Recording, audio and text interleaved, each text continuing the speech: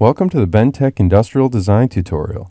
Aside from its importing capabilities, BenTech's industrial product comes equipped with two separate single-part designers, one for straight parts and one for parts containing bends.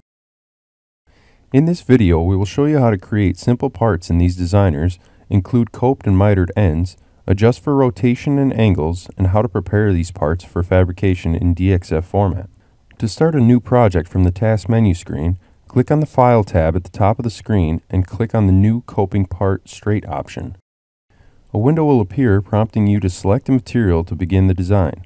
So maximize the screen and select your desired material from the drop-down menu to the left. Then enter the length of your part in the Part Length field and show the cross tubes by checking the Display Cross Tube checkboxes. 90-degree angled copes will be applied by default, but you can change them to mitered cuts by selecting the miter option for each side as seen here. Change the angle of the cut by entering a new value in the angle field, and change the rotation by entering a value in the rotation field. View wrappers for these cuts by clicking the Wrappers button here. These will contain the information needed for cuts that can be printed out individually to be wrapped around the tube for hole saw cutting or notching. Send this design to the industrial part interface to see it in an unfolded view. Then, start a nesting project with this part by going up to the Transfer tab at the top of the screen and selecting the new Industrial Nesting option from the list. In the nesting window, enter a value for your stock length of tubing in the Stock Length field and double-click on the part to add copies of it to your project.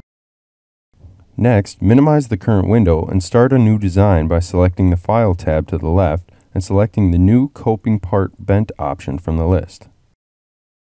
Then, maximize the window and select the die and material from the drop-down menus to the left. Now, enter the part's dimensions in the length, rotation, and angle fields as seen here. Then, click the Home button to bring the part into focus and select the Cut Start tab to alter the starting profile of the part.